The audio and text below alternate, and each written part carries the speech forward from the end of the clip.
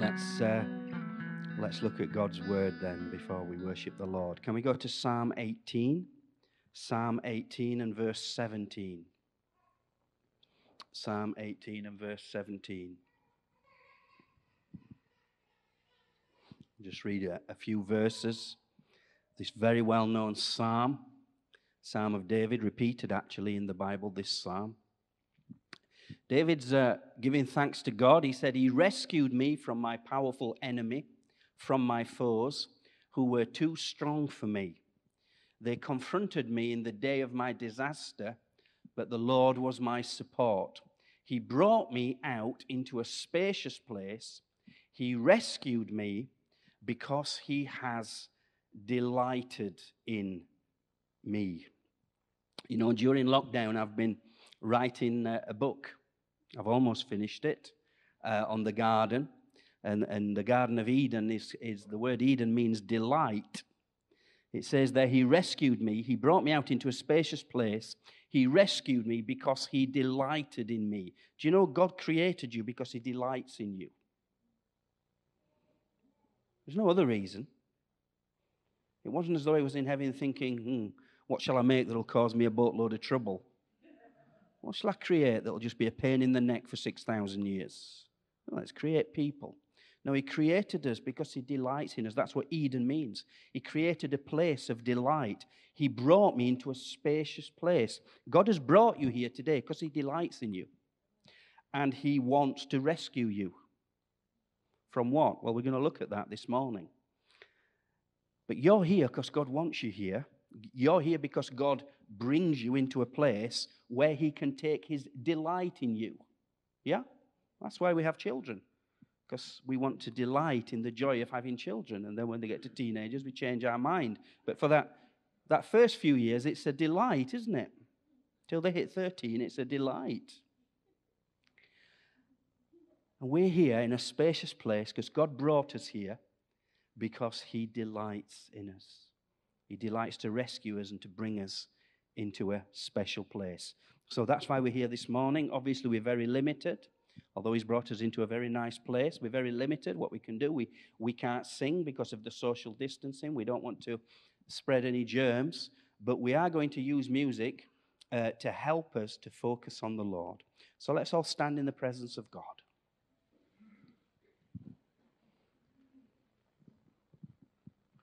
Once again, we're just going to use a couple of songs to help us focus. I know it's so hard and difficult not to sing because we love to give praise to God. But God wants worship in spirit and truth. And as long as our spirit is released and we can quietly say the words and give thanks to God, if we do it quietly, as long as we're not vocalizing or breathing out heavily, we can worship the Lord. So let's focus on him now, even before the music starts. Just give yourself to the Lord. Father, thank you that you brought us into a special place because you delight in us. You brought us to a place where we can together acknowledge that you are our God. You are our Lord, our King, our Savior, the one we worship, the one we delight in, the one we love to give our thanks and praise to. And Lord, we thank you once again that you rescued us from all that was against us. And that you bring us, Lord, continually to yourself because you delight in us. So, Lord, though we don't understand the depth of your love, and we can't fathom its greatness and the abundance of your grace, nevertheless, we believe it and we receive it through Jesus Christ our Lord. And so, Lord, as we listen to these songs of praise, we now focus our attention on giving you our love and our worship for your glory in Jesus' name. Come on, as we hear these songs, let's focus on the Lord and worship the Lord. Amen.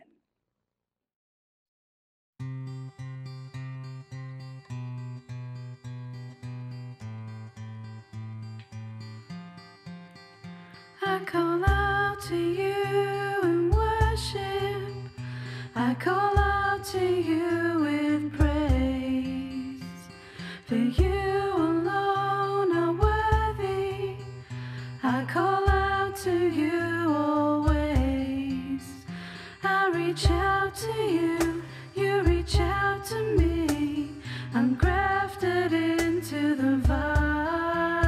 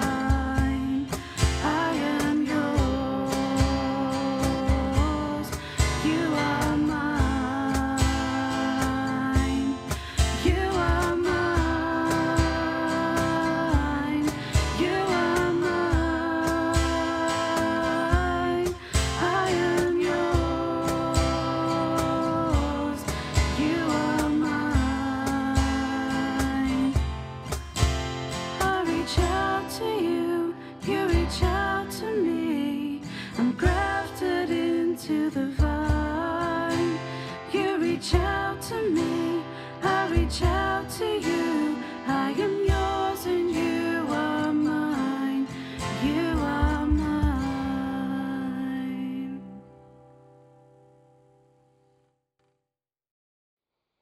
Hallelujah. Just keep focused on the Lord, worshiping Him. You know, for years we've been constantly saying this thing over and over again. Worship is not singing songs. Can include that. But actually in the Bible, worship is primarily about what you do with your body. When Jesus gave thanks, it says He would look up to heaven. When people worshiped Jesus, they didn't sing a song. They would come and kneel at His feet. Apostle Paul said he wants everyone to lift up holy hands. We love singing and giving praise to the Lord, but our worship is much more than that. It doesn't even have to have music. Worship is giving our bodies as a spiritual sacrifice to God. This is our reasonable worship. So you just give your body now in recognition to God. I want to lift up your head and give thanks. I want to lift up holy hands. I want to stand in awe of God. I want to kneel and worship the Lord.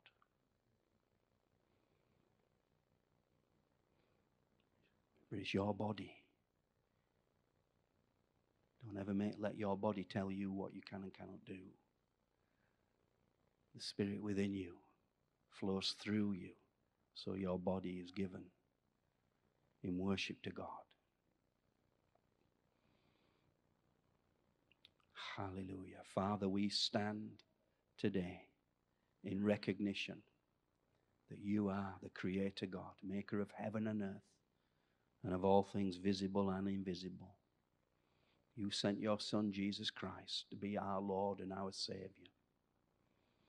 He died for our sins, Lord. He rose from the grave and ascended into heaven and is glorified at your right hand. And Father, you have sent your Holy Spirit to us, who flows through us and fills us with all your love and grace and peace, so that we can worship you today. Lord, thank you that you've brought us into a spacious place, a place where we can delight in you and you can delight in us. And so, Lord, this day, once again, we acknowledge you are our God and we worship you. And to that, Lord, we say amen. Amen. Amen. Just give a wave to someone. Say hello really quietly. Hello. We're slowly upping it a little bit each week. Soon we'll be hugging each other and kissing each other, and it's terrible, isn't it? It's better the way it is now. We'll be having tea and coffee together. This is not forever, just temporary hygiene measures. Praise the Lord. If you'd like to take your seats.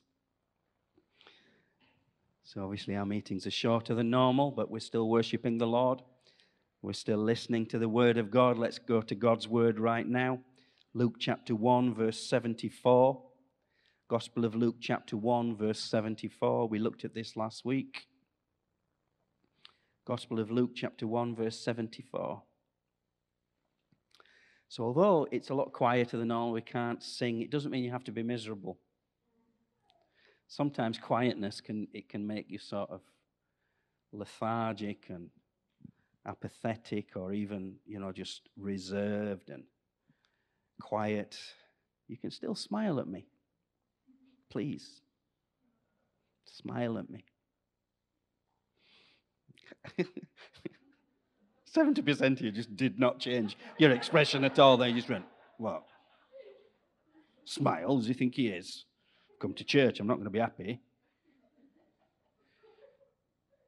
So last week, we actually looked at this, and so I want us to just expound a little bit more upon this. We looked at God's oath, how it says God promised on oath. And verse 74, God's oath was to rescue us from the hand of our enemies and to enable us to serve him without fear. So this was a recognition of who God is and what God is doing. And here we have a declaration that this is what God is going to do. And it's just the first half of the sentence. God's oath was to rescue us from the hand of our enemies. Yeah? So the first thing that the priest here recognizes is that God's promise to rescue you. God's promise to rescue you. Amen.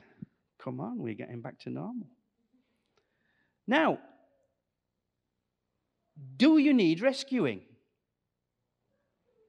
You see, if you don't think you need rescuing, then that's no big deal, is it? You know, a drowning man, if he doesn't know he's drowning, isn't going to let someone rescue him, is he? You would think he would know, but surprisingly, there's a lot of people in this world don't think they need rescuing. They think they're there to rescue other people, to rescue us from the hand of our enemies. If you don't think you've got any enemies, you don't think you need rescuing. But God says very clearly that his plan is to rescue us. What is he going to rescue you from? From your enemies. Who are they? Anyone got any enemies? Winston Churchill once says, do you have enemies? Good. That means you actually believe in something. Because if you just go along with anything, you'll never have any enemies. But if you actually take a stand for something that you believe is right, there's going to be some people that will become your enemy. I've got loads of enemies. Not, a lot of people who would say they're my enemies. It's not because I've done something to them. It's just that they don't like what I stand for. So God says he's going to rescue us from our enemies. This word rescue, raiomai in Greek, it actually only occurs 16 times in the New Testament, this word.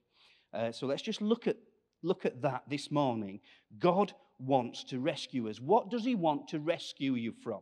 Because he clearly wants to rescue us, but we need to know what we need to be rescued from. Yeah? So this word, it's actually translated sometimes it's translated deliver us from, but in the NIV it's 16 times. It's translated rescue us. Okay, let's go to 1 Corinthians 15 and verse 26. 1 Corinthians 15 and verse 26. What does God want to rescue you from? The last enemy to be destroyed is death. So God wants to rescue us from our enemies. So the final enemy is death. Does anyone like death? The Bible talks about death actually in a personification as though it's a real spiritual entity, right? You've got an enemy called death who wants to kill everything of God in your life.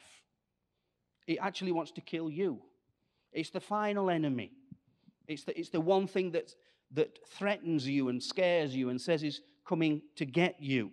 God says he wants to deliver us from this enemy, to rescue us from death. So let's start with the best news of all. Jesus has rescued you from death. And he proved that by dying and defeating death and rising again.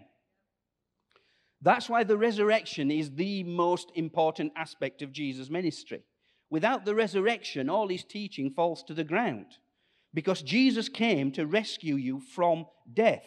That's why throughout his ministry, when he continually said, he who believes in me will never die, he who dies will yet live if they believe in me. Because Jesus knew he was going to rescue us from death. You can't get any better than that. If you knew today that 100% death was totally defeated in your life, in every realm, all your troubles would disappear. If you didn't have any food, you wouldn't be bothered because you can't die. If you didn't have any money, it wouldn't concern you, because money just means you might not have resources to keep you alive. But if you understand Jesus has rescued us from death, that wouldn't concern you. Sickness wouldn't concern you, because death has been defeated. So the thing about sickness is it can make you weaker and weaker and make you sick until death itself comes. Jesus has destroyed death. He has rescued us from death. Amen? Smile. Jesus is alive. That's why the preaching of the gospel, that is primarily what it is. Jesus is alive. And a lot of people think, well, what does that even mean? It means death has been defeated. You have been rescued from death. He will not leave you in death. He will take you through it and out the other side, yeah? And so this concept of being rescued is probably the single most important theme throughout the Bible in many respects. In the Old Testament, this word's mentioned many times in the Hebrew form. And when you read the story, God will always say in the Old Testament, I am the Lord who rescued you from the Egyptians, who rescued you from the land of bondage, who rescued you. And God keeps reminding everybody, I'm the God who rescues you. Do we want to be rescued? God rescued them from Egypt when he sent Moses. God rescued them from the hand of the Philistines when he sent David. God rescued them from the famine when he sent Joseph. You see, God will always send someone to rescue them, to rescue his people. Look at Acts 7, verse 25. Acts chapter 7, verse 25. Do you want to be rescued? Not bothered. Quite like drowning. Moses thought that his own people would realize that God was using him to rescue them, but they did not.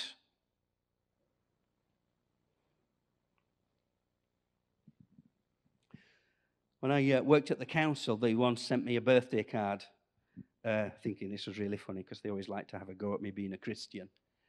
And on the birthday card, it was a picture of a man drowning at sea. And he called out and said, God, please come and rescue me. I'm going to put my faith totally in God to come and rescue me from drowning in the sea. And at that moment, a helicopter came, lowered the winch down to rescue him.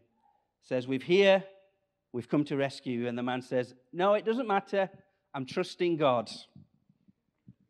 I don't need you to rescue me. I'm going to trust God to rescue me. So go away. So the helicopter flew away.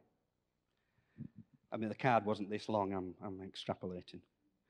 And then a boat turned up, the Coast Guard, and said, we've seen you drowning in the sea. We've come to rescue you. And the man said, it doesn't matter. I don't need your help.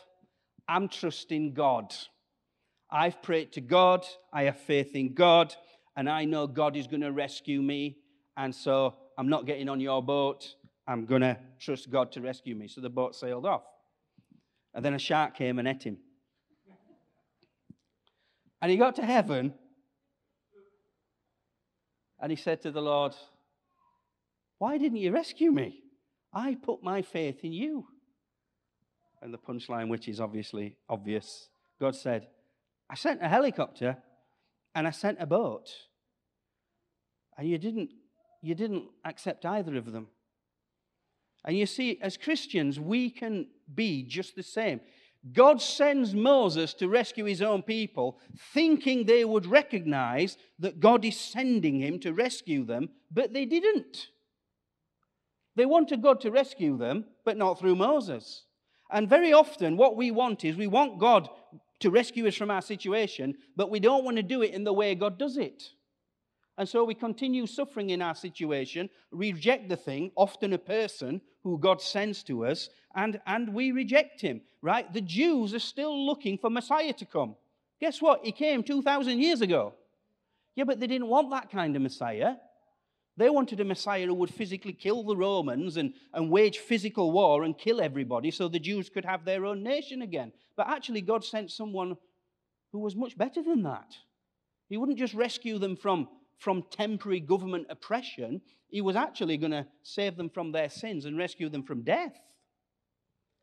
If only they could see what God was doing. What is God doing in your life? God will send people to rescue you. Children, anyone here under 40? Because I don't class anyone as mature till they've got to 40. Keeps going up as I get older. Because, you think you know what you're doing until you get older, you realize you don't. I still look around sometimes for an adult to help me. Then realize they're looking at me. God sends your mum and dad to help you. Oh, I'm not listening to them. You're probably not going to get much more wisdom from anybody else. Now, I know there are bad mum and dads, but generally speaking, your mum and dad will have your best. Are you listening, teenagers? Oh, I can do it on my own. You can't, you'll drown. You can't do anything on your own. None of us can.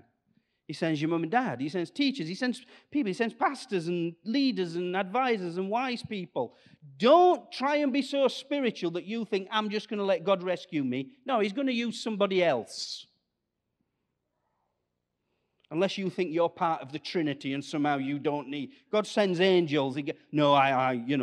Father, Son, Holy Spirit, and me. Well, actually, no. It's the Trinity, not the Quadrinity. God wants to rescue you, but you have to understand the situation we are in this world. We need each other. God sends people to help us. That doesn't mean everyone's help. We're going to look at that in a moment. But God wants to rescue us, and he will rescue you primarily through speaking through other people.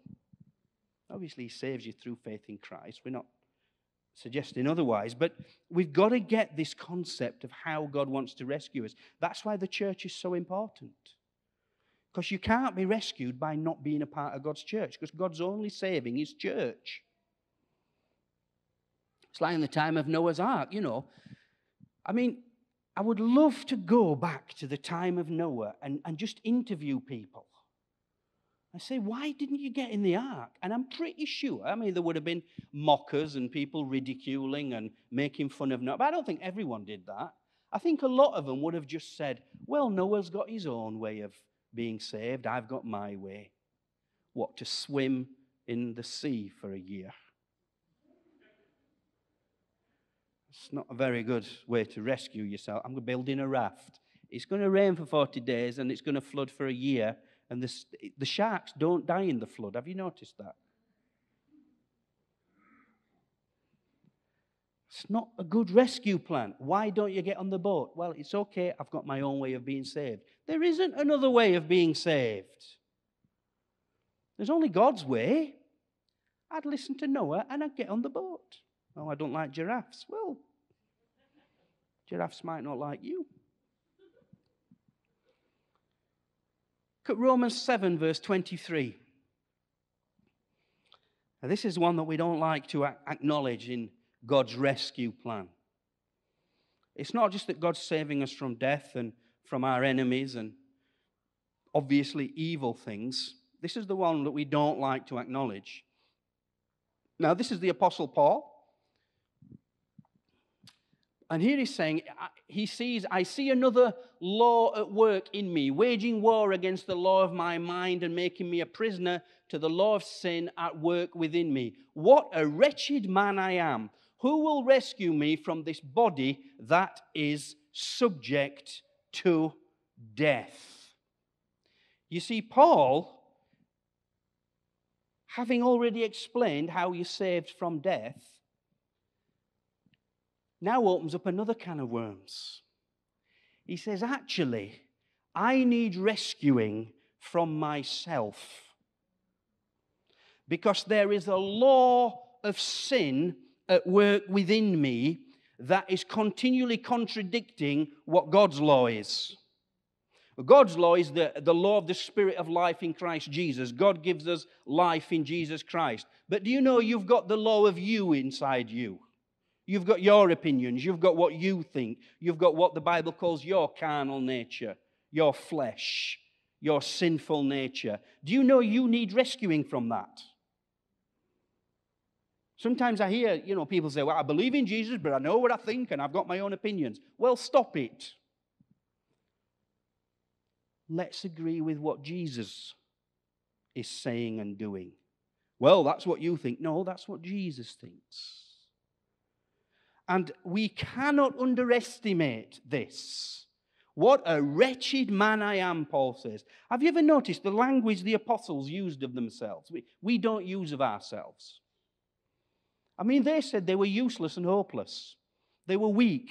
They had no abilities. They said they were wretched. We think we're all right, don't we? Well, we're not that bad, are we? Yes, we are. Your ability to commit sin is just as real within you now as it has ever been. No matter how much you believe in Jesus, given the right situation and the right circumstances, you are capable of being wicked. That sinful nature is not gone yet. It's still operating within you. That nature of sin and death, that ability to think wickedness, to lust, to want, to desire, to crave, to covet, it's still there. It's just now Jesus has brought the new law in you, which is going to conquer that and rescue you from that. But that only happens through faith, through the cross and the Holy Spirit working in your life. Without that, you'll end up doing anything. You're capable of anything. I'm amazed at some of the evil things I think. I don't know whether you think I'm holy or not, but in Christ I am, but in Dave I'm not. Thank God I'm in Christ and not in Dave. Dear me, you won't want Dave in Dave. He don't even like himself, never mind you. And you're the same. But God has rescued us from that. Look at the next verse. Who will rescue me from this body? It's not despairing. Thanks be to God who delivers me through Jesus Christ our Lord. So then I myself in my mind am a slave to God's law, but in my sinful nature a slave to the law of sin. In my sinful nature that's what it will do. But I'm not in that. I'm in Christ. And Christ has rescued me from that. If you want to be rescued. You see, I once heard a lifeguard talking about how to save someone from drowning. And this is what he said. He says, wait until they realize they're sinking. Don't try and rescue them while they still think they can thrash about and keep themselves afloat. Because all they will do is drag you under as you try and help them. You have to wait till they give up trying to save themselves. Then you can rescue them. Because they'll let you do it. But whilst ever they're still thrashing around, whilst ever they're still trying to keep themselves afloat, if you swim and try and help them, they'll grab you and just pull you under. You've got to get them to realize in their innermost being that I cannot do this. And it's the same with God. You've got to realize you cannot save yourself. You can't rescue yourself. Jesus will rescue you from death, yes. From sin, yes. But from yourself.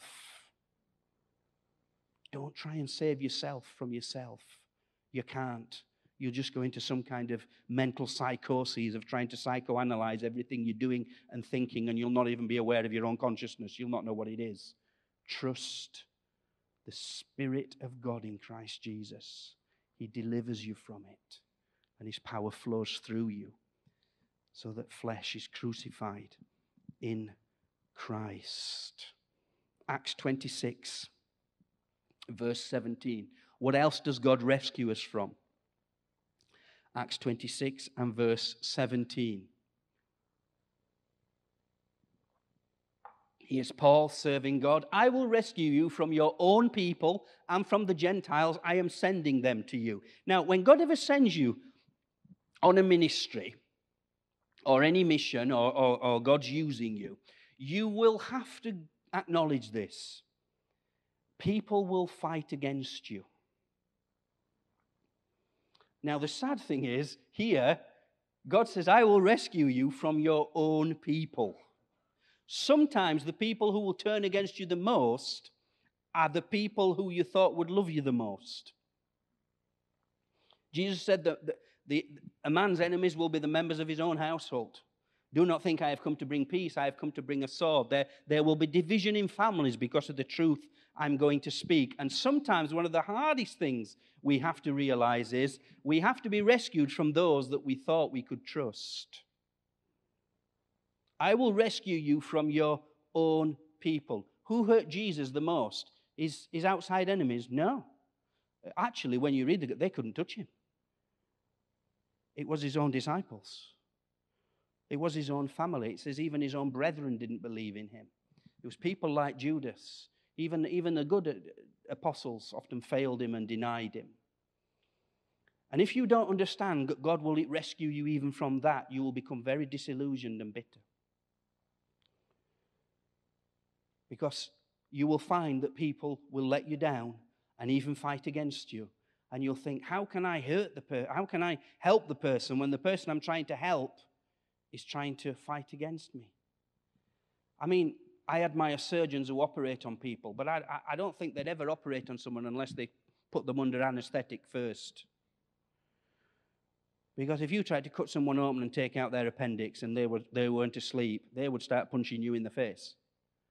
They're not going to let you do the necessary work to help them while they're still awake. And sometimes, the Bible says the word of God is a sharp sword, and sometimes just telling people about Jesus creates such a reaction in them that they hate you for it.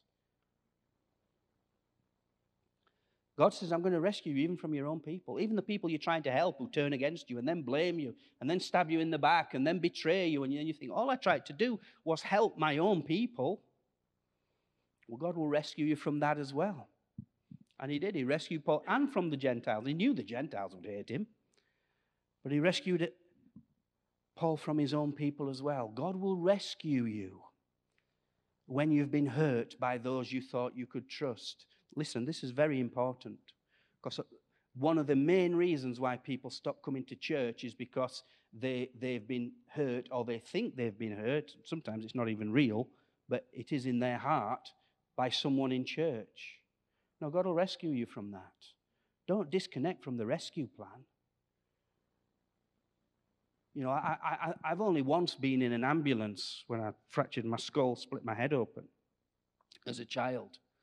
And the ambulance came to school and took me to hospital and stitched up my head. I didn't quiz the ambulance driver on whether I liked him or not. The nurse or the doctor who stitched up my head. Some of you are looking at me now, and that's why he's gone a bit weird. He's fractured his skull. I was a child. Still got the scar, you can see it. If someone's genuinely rescuing you, don't say, hold on, before I get in this ambulance, let me talk to the driver. I don't know whether I like him or not. Just get in the ambulance. Doesn't matter whether you like him or not. He's taking you to hospital. Let's submit to God's rescue plan. Look at Galatians chapter 1 and verse 4. Galatians chapter 1 and verse 4. Talking about Jesus, obviously. Jesus is the rescuer who gave himself for our sins to rescue us from the present evil age. Now, this is just as important in the Bible as being rescued from everything else. In fact, I've heard some people say that salvation is just as much, if not more, talking about saving you out of the system of the world as much as talking about saving you from your sins. This is something that modern Christians don't even seem to grasp. Jesus didn't just save you from your sins and death and yourself. He's saving you from this present evil age.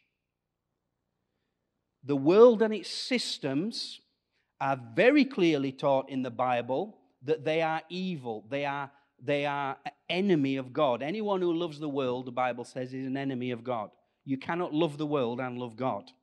Because this present system is an enemy of God, but God is saving you out of the world. But too many Christians actually love the world. Now, we're not talking about people.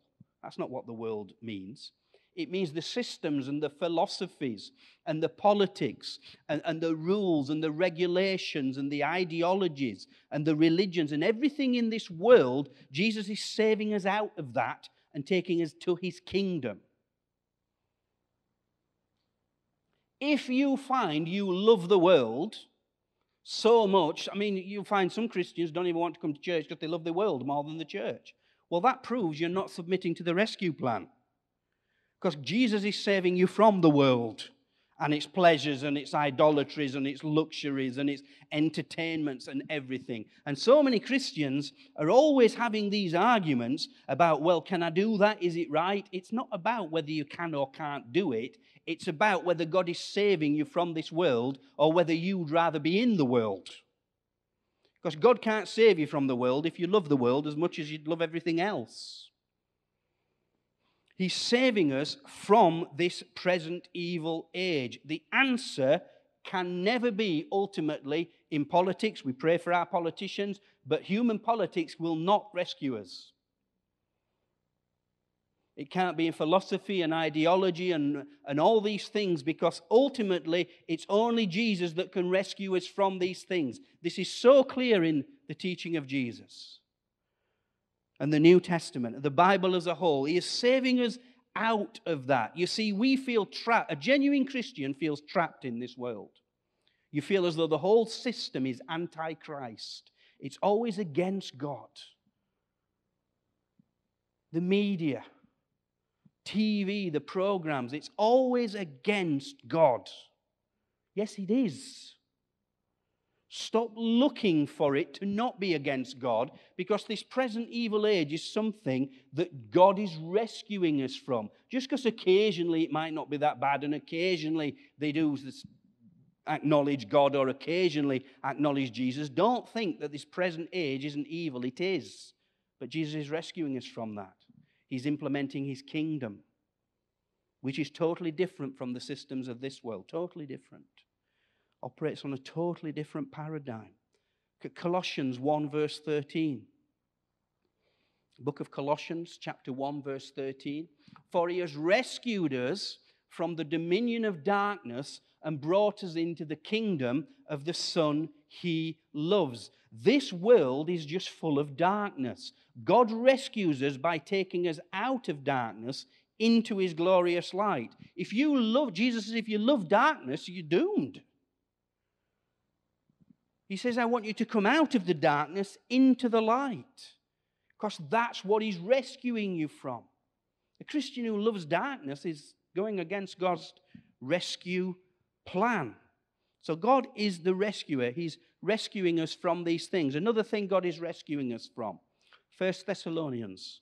1 Thessalonians chapter 1, verse 10. What else is God rescuing you from?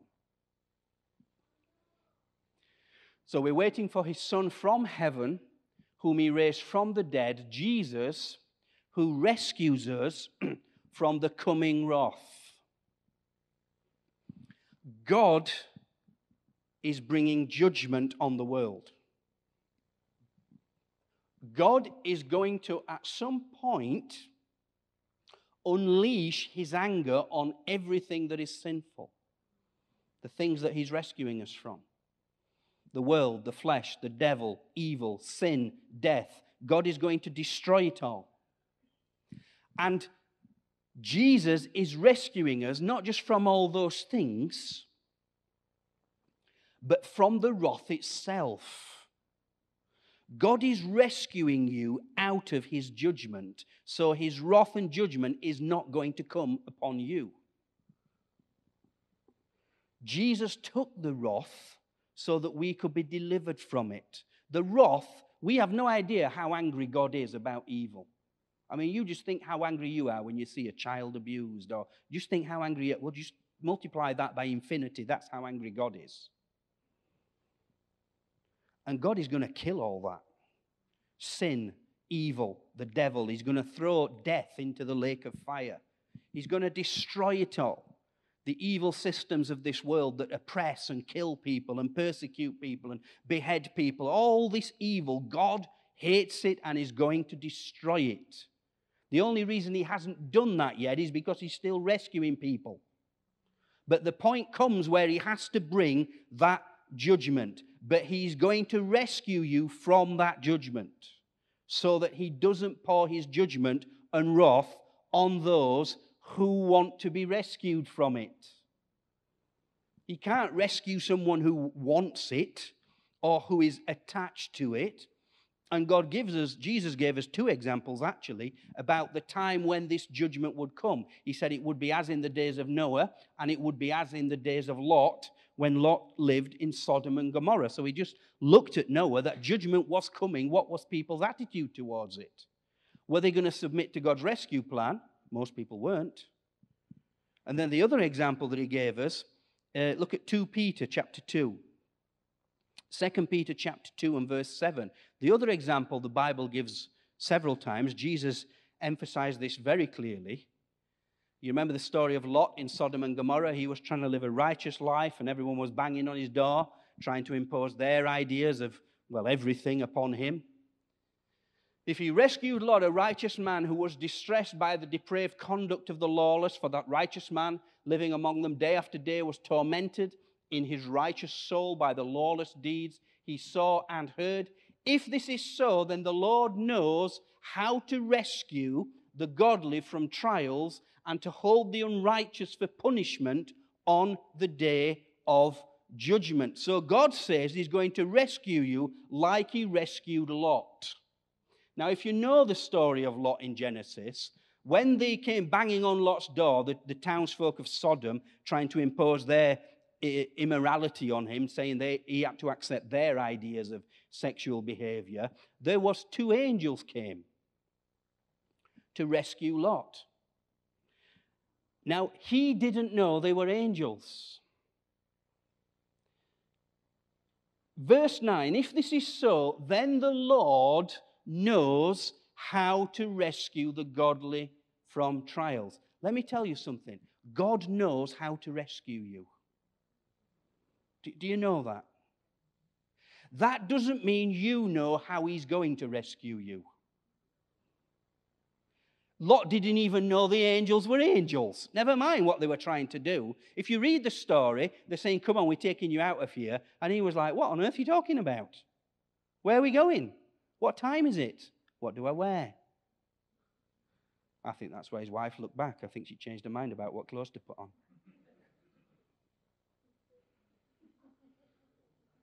I can't be rescued in my 90.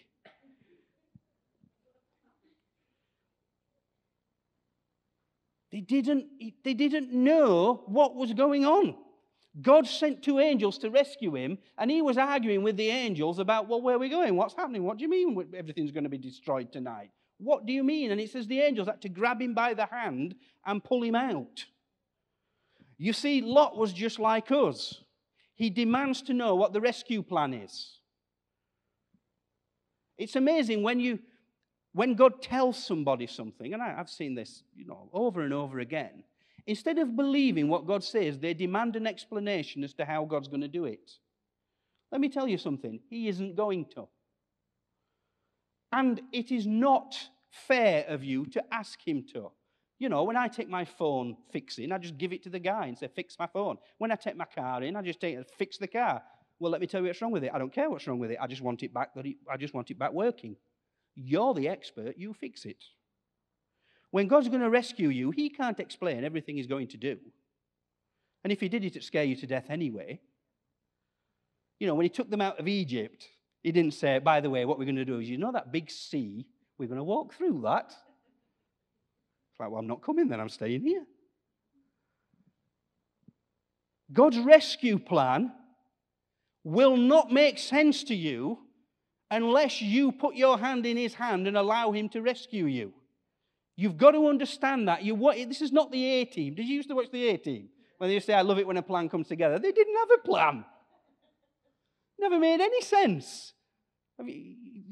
Anyone over 40 know what I'm talking about? Yeah? You're all the 18, they say, what's our plan? Oh, well, we'll get shut up in this house and an army will surround us, but don't worry, we've got a stapler, 2 magnets and a bunch of paper clips, and I'm going to make an atomic weapon out of it, and we're going to destroy the army. It's like, that's the stupidest plan I've ever heard in my life. But they had Mr. T, so they were okay because he'd just run out and beat them all up. Trust God's rescue plan. It won't make sense to you, but He's rescuing you from the trials and from punishment and from the judgment that's going to come. But you've got to submit to that. If you're going to not trust in the Lord with all your heart, but lean on your own understanding, God's never going to rescue you because you're never going to submit to it because you don't understand what He's doing. You'll never understand what God's doing. You don't even know how long you're going to be alive on this planet, so how long do you know the rescue plan is set for? You know, one of the most frustrating things about this coronavirus lockdown is I had all my year planned. I spent a whole month planning which countries, I strategically planned them throughout the year so I'm not away too much, and I was Africa, America, I've been invited to Singapore. I was planning all these trips. I had guest speakers in every month, all planned. It was an amazing plan. And all the time I'm thinking, and I was telling people, I don't know. I just feel something weird about this year. And I said it when I was booked in a couple of conferences in America. And I said to Caroline, I just don't feel that, there's nothing in my heart that's clicking with it. I'll go because they've asked me to go and God told me to connect with, I'll just carry on making my plans. I love it when a plan comes together. And I can stand now and look at that chart and think, wow, not one single thing I planned has happened. But God's rescue plan is flowing. If you would have told me that as of, is this today, Joseph can correct me, or tomorrow, by tomorrow, there will be over 500,000, 500,000 views on our YouTube channel. 500,000. I can't get that number in my head. If you'd have told me I was reaching 500,000 people at our church and our songs and our teaching, it's like, wow, God's plan was much better than mine. I'd have just been preaching to a few thousand. God's rescue plan is much bigger and better than ours. We just have to submit to that. Okay, then let's move quickly through these last 2 or 3 then. 2 Timothy. 2 Timothy chapter 4, verse 18. 2 Timothy 4, verse 18. The Lord will rescue me from every evil attack and will bring me safely to His heavenly kingdom to Him be glory forever and ever. This is Paul writing right at the end of his ministry. His final epistle to Timothy, the pass-through takeover, a lot of Paul's ministry after him. So he's looking at the end and he says, God's rescued me from every evil attack. And Paul had some, people were trying to kill Paul every day.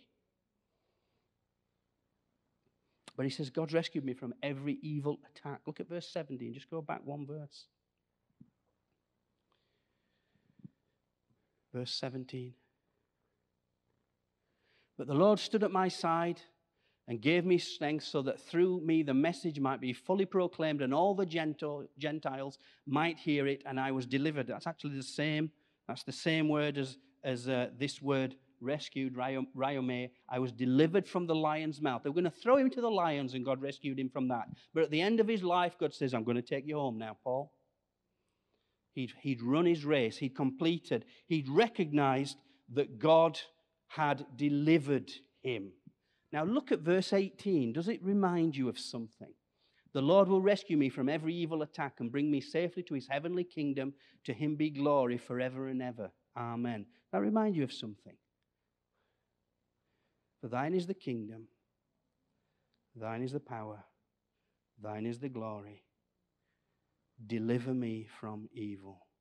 If you notice, Paul is sort of summarizing the last couple of verses of the Lord's Prayer there. Using the same key words.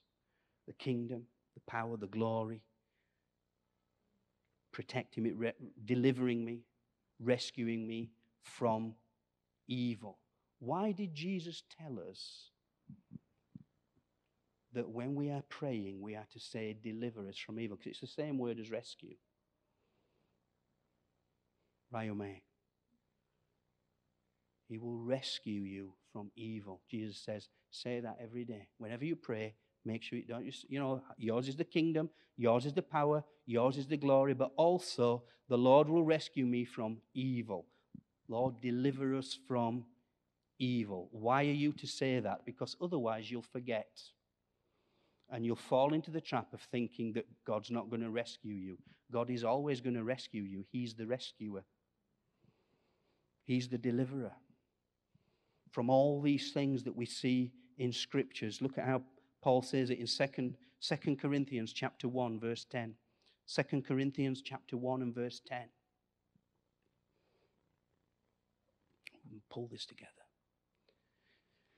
He has delivered us from such a deadly peril, and he will deliver us again. On him we have set our hope that he will continue to deliver us. Now, sometimes this word is translated rescue, sometimes it's translated deliverer. So here Paul says, the deliverance God is giving us, he has delivered us, he will deliver us, and he will continue to deliver us. Past, present, future rescue. The rescue of God is not just something he did, it's something he's doing right now, and it's something he's always going to do. Don't fall into the trap that God rescued you last time, but this time he's going to let you swim on your own. He's only going to let you swim on your own if you think you can swim on your own. If you think you can do it on your own, God will let you to show you can't. But you don't lean on your own understanding. God wants to rescue you today. Yeah, but he rescued me last time and I messed it up. Well, you'll mess it up again, but he still wants to rescue you. Don't be like Peter. Oh, I won't deny you. Yes, you will. Trust in the Lord, not your own strength. He wants to rescue you today, and you'll need rescuing tomorrow as well. From what? From yourself, from evil, from the world, from all these things. You'll still need rescuing tomorrow, because you'll still find all these things are surrounding you and going through your mind and in your heart tomorrow. You will move from faith to faith, from glory to glory. You'll always need to rely on God. His grace and his glory is going to flow throughout all eternity. The angels in heaven still need God. And we will always need him, and we'll want to rely upon him. Even when he's dealt with death and sin, he's going to save us. If you think of someone in the Titanic, imagine you're on the Titanic sinking, and someone grabs you and throws you overboard. You've been saved from a sinking ship.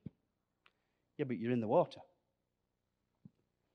So you still need saving, don't you? You've not sunk with the ship, but you're still in the water.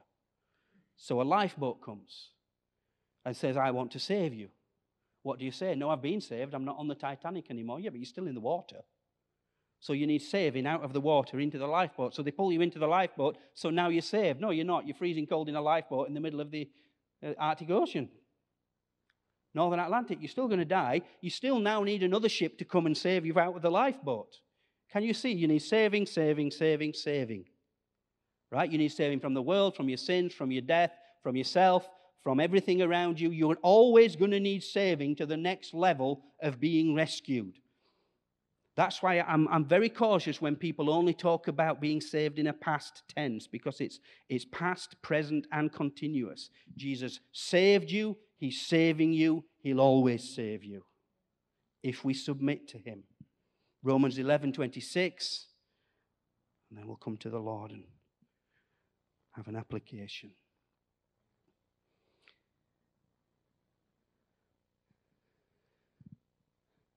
And in this way, all Israel will be saved, as it is written, the deliverer, the rescuer, will come from Zion. He will turn godlessness away from Jacob, and this is my covenant with them when I take away the sins. I love this because Jesus is called the rescuer, the deliverer. Jesus is the one who rescues you. Now, we know that anyway. He's going to come, and this is his covenant with them when he takes away their sins. Let me say this. Jesus is the only one who can rescue you. There's no one else. There's people who can help you.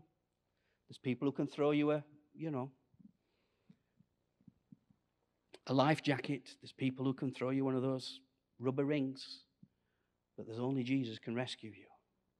There's only Jesus that is the deliverer. And we know this because that's his name. Yahshua. Jesus is the one who comes to save us from our sins. But do you know how he did that? You see, when he died on the cross, and you read this in Matthew's Gospel, Matthew chapter 27, do you know what this said to Jesus on the cross? He rescued others, but he couldn't rescue himself. And they said, leave him on the cross. Let's see if God comes to rescue him. He saved others, but he can't save himself. Let's see if God rescues Jesus.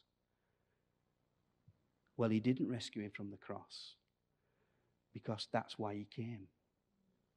He came to rescue you by dying in your place. He came to rescue you by taking your sins, by taking your sins in his own body, so that you can be saved from your own body, from your own flesh. Jesus took it in himself. The wrath of God was put on Jesus at the cross. That's why Jesus says, my God, why have you forsaken me? He was cut off from all the goodness of God for that moment, even though he was God. You see, he came to rescue you by not rescuing himself. He sacrificed his life for us. But because of his sinless righteousness, his holiness, the grave and death could not hold him. So the power of the Holy Spirit, God the Father, Christ's own holiness, rescued him from death, because it couldn't touch him. And ultimately, it cannot touch you either if you allow him to rescue you. He wasn't rescued from the cross so that you would be. He wasn't rescued from sin and death so that you will be. He wasn't rescued from all that judgment and from the world and from his enemies so that you will be. He's the one who rescues us. Let's bow our heads. Lee, can you just come, please? Just focus on the Lord.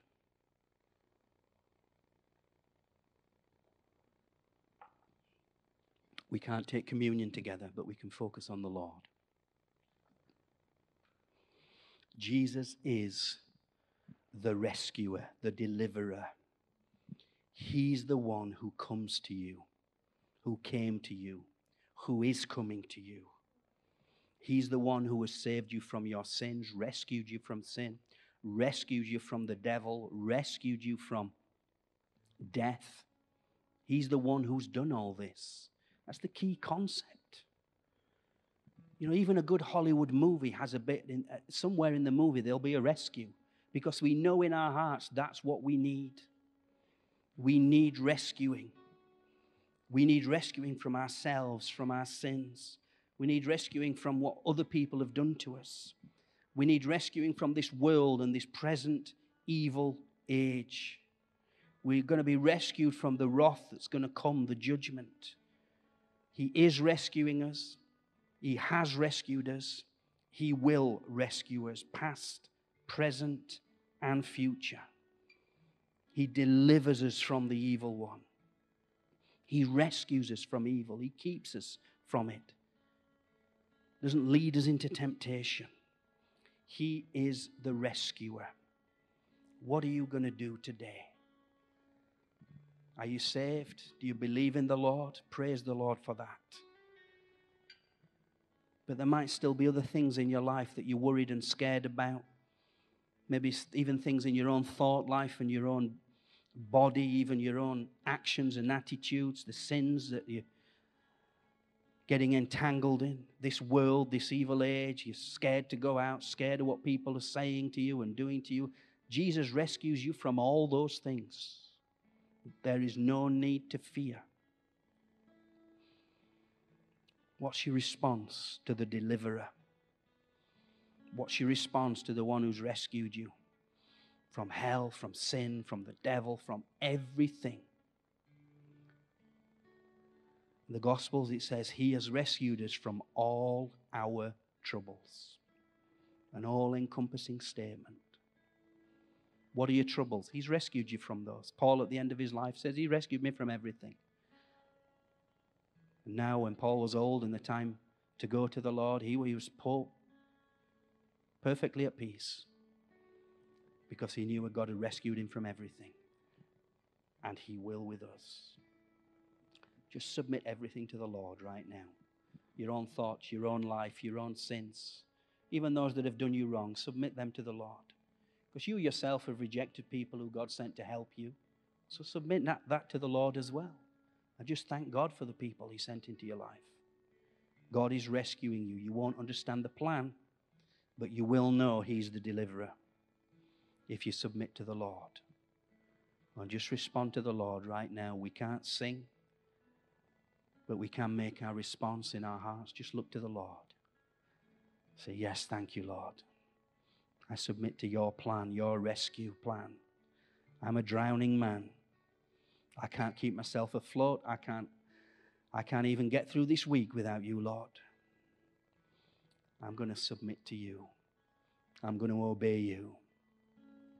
I'm going to have total faith in my Lord and Savior, Jesus Christ. Just make that decision right now.